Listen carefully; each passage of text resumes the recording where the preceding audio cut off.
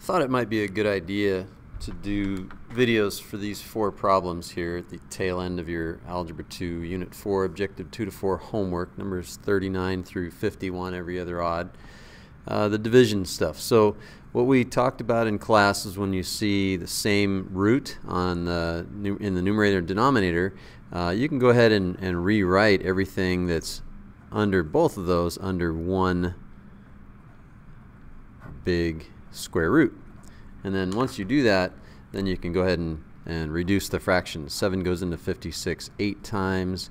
We're going to cancel one x down there, so we're going to subtract 1 from the exponent of 5. So it'll be, instead of x to the 5th over x, it'll be x to the 4th up there. Same thing with the y. We're going to subtract 1 from that. So we get, when all the dust settles, we get the square root of 8 in the numerator, x to the 4th also in the numerator, and then y to the 4th in the numerator. And that's all over 1, but we don't have to write over 1. We could just leave it as what we see here.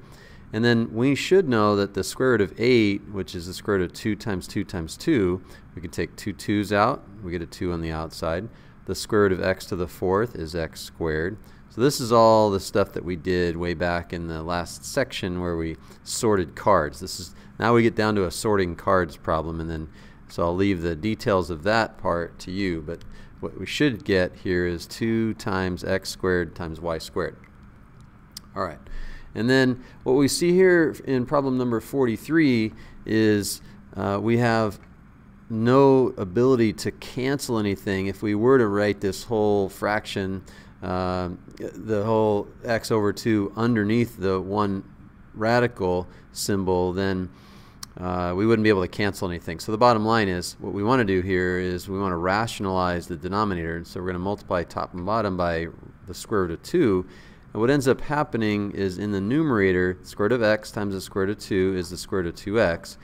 And then in the denominator, we know that when we multiply two radicals together, we can multiply both of what's under the radical together. So 2 times 2 under the radical. And that's why we do that, because we need to pull out a book of 2, just using the same terminology that we used in playing the cards, sorting cards. So we're going to pull out a group of 2 2's. So the square root of, basically, the square root of 4 is 2.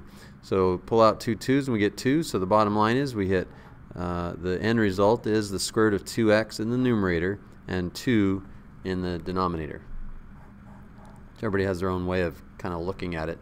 But when you multiply square root of 2 times square root of 2, you get 2. So we don't have to go through all of that. You can just see it. You can go right from here to here. All right, I'm going to make a new video for the last two.